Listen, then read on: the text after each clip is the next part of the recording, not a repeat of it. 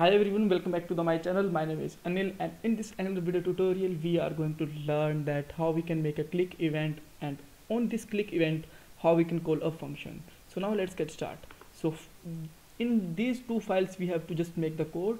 So in the TS file we have to just define the function. So let's define a test function like test fun, and just write some code like alert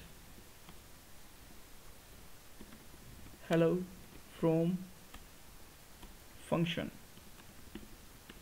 All right, please keep in mind you don't need to put here function keyword, because in the class base, or you can say that the oops.js, you don't need to just write here function like this. You just have to make function just simply with the test fun. All right, and now let's make a button here, and on this button just write some text like click me, and here we can just make a property like click, and on this property let's call this function. So for that we just need to write here the function name, which is the function test. Just simply write here like this and just use it like this. Right, so now let's just come back on a browser and let's try to click it. Now you can see that the function is called. Now let's see how we can just simply pass some parameters. This is also very easy.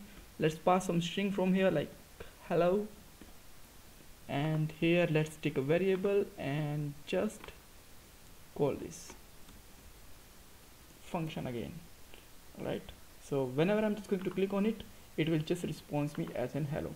So this is the way that how you can just simply call a function in the Angular, and in a similar way you can just use here any other events like hover, blur, change, and whatever you want to do. Right, so this is a similar thing. So thanks for watching this video. If you still have any kind of confusions, you can ask me in the comment box. Don't forget to subscribe my channel and like this video. Bye bye, take care.